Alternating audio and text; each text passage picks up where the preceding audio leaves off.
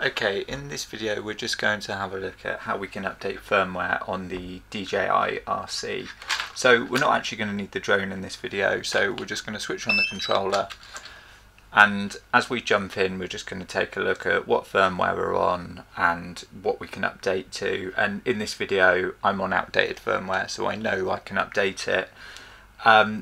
Generally you'll want to be doing your drone and remote sort of updates periodically, so you'll want to have your remote fully up to date and the drone fully up to date and the batteries fully up to date, and I'll leave a link on sort of how to do the other ones up in the corner, but specifically in this we're just going to be looking at how to update the RC.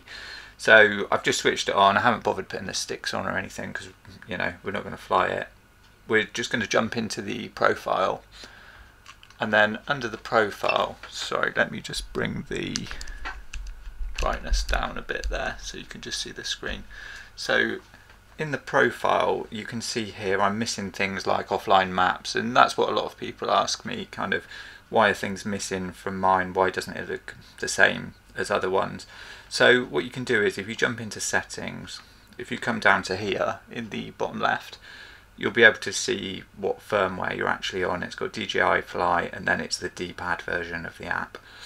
And what you'll be able to do is check for firmware updates, and you can see here it says network connection required. So to do this we're going to need to jump into the top menu, switch on Wi-Fi, and you might find it just comes up with that question mark. So initially when you set up your remote you actually had to do this.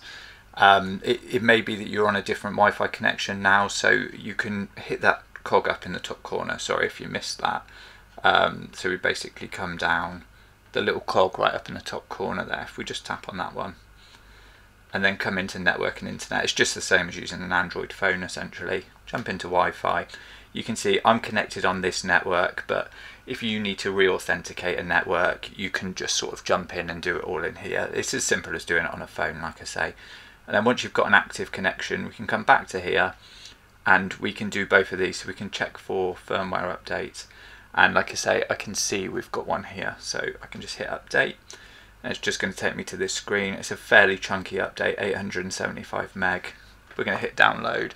I'm very likely going to speed up this bit of the video because it's just going to be a really long video of me downloading a file otherwise, and we'll jump back into it once the file's downloaded.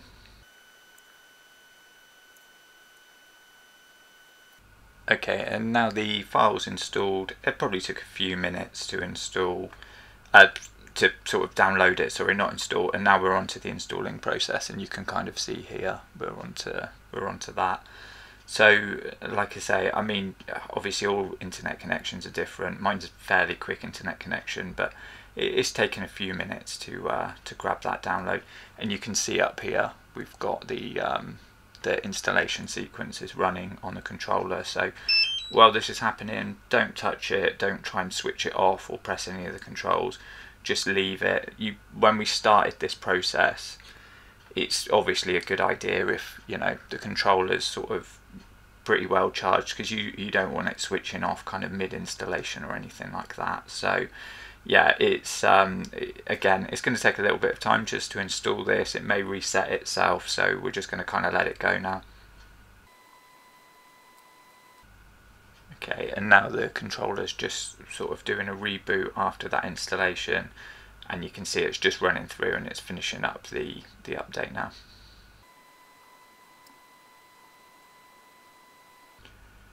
Okay, and now the controller is, or should be, doing a final reboot now, so it should come back in and then it should open up as we normally have it. Just taking a bit of time just to start itself up.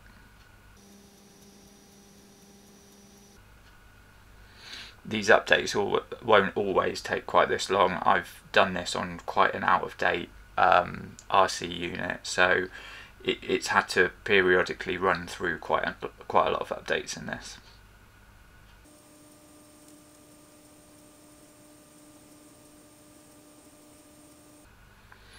Okay, and you can see the final install has just gone in and then we're back in. So for this, I'm just going to keep all of this switched on. You know, you're welcome to sort of look into this in more detail, and I'm just not going to join the improvement program for now.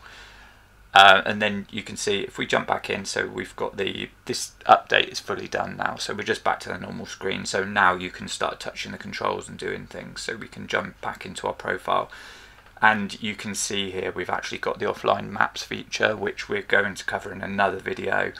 I haven't done it yet, but I'll link it for the future, so you can take a look at it. But yeah, we've got our offline maps there. So what you potentially might have to do as well is log in again, because it's logged me out. But yeah, that's kind of where it is. If we jump down into settings, you'll be able to see now as well here we've sort of updated there.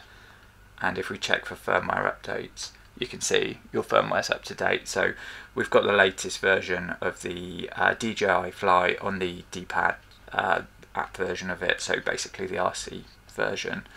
And in another video we'll do the FlySafe database updates and the drone updates as well. So if you want to check that out, just sub to the channel. If this has been useful, I'd appreciate it if you like the video, and thanks for watching.